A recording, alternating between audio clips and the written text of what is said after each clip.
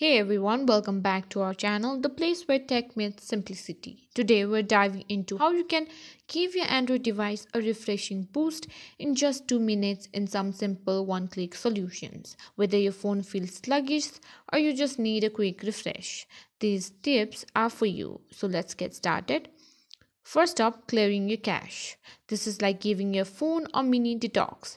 Head over to your settings, find stories and look for the options that says cache data. With one tap, you can clear accumulated cache from all your apps. This frees up space and can speed things up. Next, never underestimate the power of a good restart.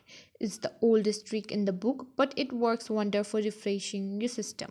Simply hold the power button, select restart and give your phone a moment to breathe. It's that easy. Moving on to number 3, keep your apps updated. Developers constantly tweak their apps for better performance. Open Google Play, tap on your profile icon, then go to Manage Apps and Device, and then Updates Available. Hit Update All and watch as your apps get a new lease on life with one click.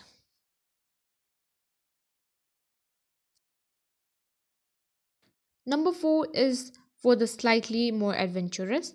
Enable developer options by going to About Phone in Settings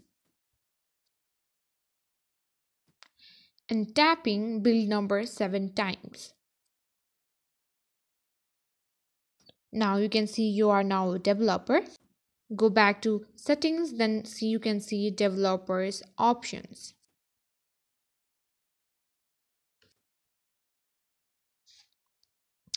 Scroll down to window animation scale, transition animation scale and animator duration scale.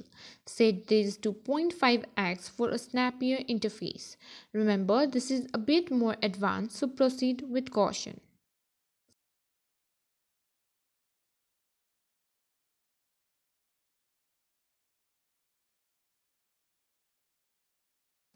Lastly, clean up junk files with Files by Google. It's a powerful tool that helps you clean up your stories with just a tap. Download it from the Play Store. Open it and use the Clean tab to remove old photos, memes, duplicate files, and more. Your phone will thank you. And there you have it, 5 quick one-click ways to refresh your Android device. If you found this video helpful, give it a thumbs up and don't forget to subscribe for more tech tips and tricks. Have any other quick refresh tips? Drop them in the comments below. Until next time, stay tech savvy, my friends.